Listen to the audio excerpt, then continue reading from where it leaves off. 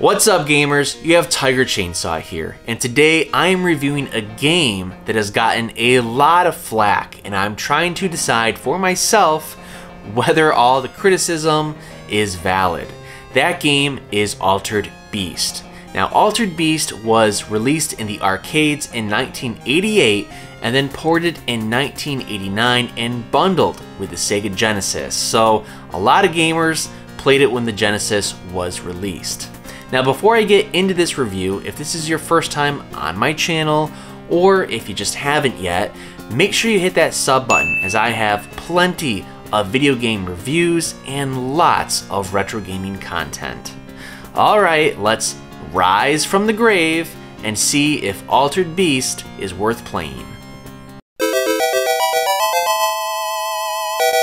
After its success in the arcade in 1988, Altered Beast was ported to the Sega Genesis in 1989 in North America and bundled with the console at launch. Now, the game has received a lot of flack over the years, and until recently, I never played it. But I had heard so much about Altered Beast that I wanted to experience it for myself and make my own opinion. So let's jump in to Altered Beast to see what all the fuss is about. But be warned, spoilers are ahead.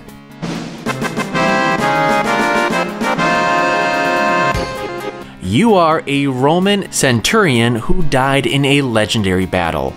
Besides the dying part, the god Zeus was so impressed with you that he decides to resurrect you from the dead to save his daughter Athena, who has been captured by a demon god called Neph. Now, to withstand this incredible journey and battles that this unnamed centurion will have to go through, Zeus grants this warrior the power to transform into a creature with incredible fighting powers once 3 spirit balls are collected.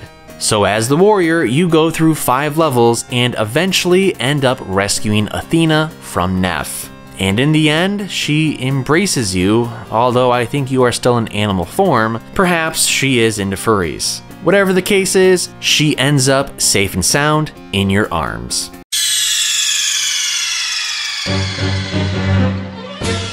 The game begins with Zeus speaking to you from the heavens. Rise from your grave.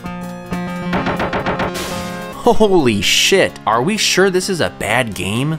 Well, it might not be a bad game, but this game sure is easy. I'm not very good at beat 'em ups, but I had no issues beating Altered Beast. Altered Beast is a very slow beat 'em up where the main objective of every level is to collect 3 blue balls before transforming into the ultimate form of an Altered Beast. Once you transform into an Altered Beast, you acquire these incredible powers that really just help you destroy any enemy in sight. I think the difficulty level of Altered Beast really hurts it because you can breeze through this game in 15 to 20 minutes. The game might actually be even easier in co-op mode. Now, that's cool that they do offer multiplayer, but I never actually got to do that. So maybe multiplayer is easier, or maybe it's even harder. I'm not sure. Now, while Altered Beast is super easy, there is some pretty cool presentation to this game. First, you do hear Zeus's voice, which I already showed you, but you also get these gnarly transformations once you collect the balls. It's pretty funny watching the warrior transform into a wolf or a tiger or a dragon. It's pretty silly, but I'm glad they included it in the game. You'll be able to transform into 5 different beasts. There's a werewolf, a dragon, a bear, a tiger, and even a golden werewolf. Now, with my name being Tiger Chainsaw, you can guess that the tiger was my favorite transformation. Now, something that I am grateful for was the health system in Altered Beast. Yes, this game is very easy, but you don't die in 1 hit, and I can appreciate that. Games back then loved to have a 1-hit kill, so I'm thankful that you can take a couple punches without dying. Now, the graphics in Altered Beast is really nothing special. The backgrounds are pretty mediocre, and the environments themselves are fairly boring.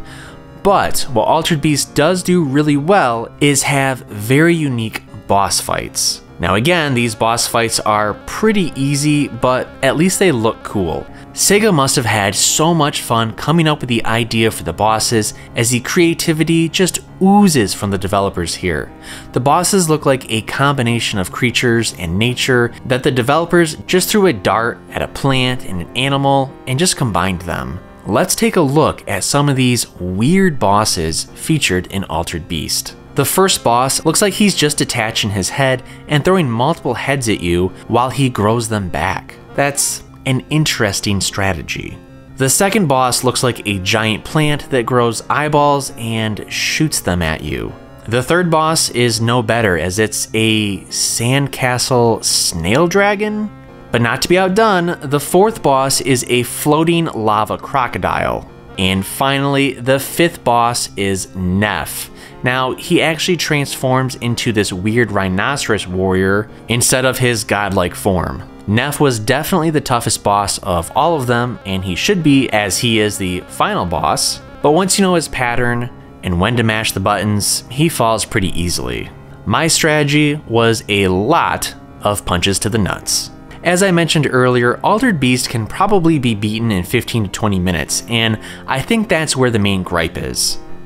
You know, along with how easy it is, the short length, the bad graphics, the boring backgrounds, the bland environments. I mean, yeah, that's where the gripe's at. But I am sure that kids that received a Sega Genesis with Altered Beast definitely had fun with it, at least for a day or two. But once you beat it, there's really no replay value unless you team up with another friend. So while there's a lot of mediocrity with Altered Beast, one of the things that it does do really well is the sound effects. I loved it when Neff would scream out, "Welcome to your doom."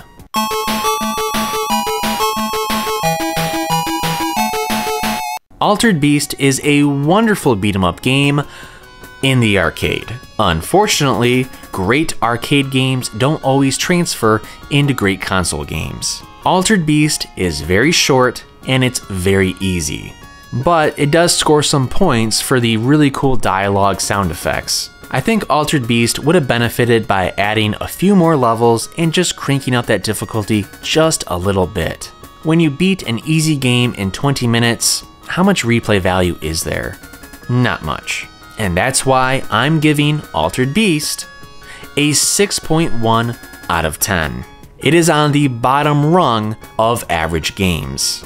And unless you're desperate to play a beat-em-up game or you just want to experience one of the Genesis launch games, then Altered Beast is probably better left on the shelf.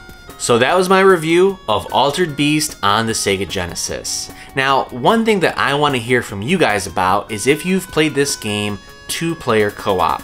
I never have, so maybe it's a little bit better. I never had that opportunity.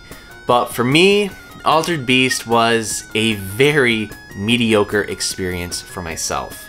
But let me know your thoughts and comments on Altered Beast overall, and while you're typing away, make sure you like this video and especially sub to my channel, as it really helps me grow. Alright, happy gaming, make sure you play a video game today, and of course, thanks for watching.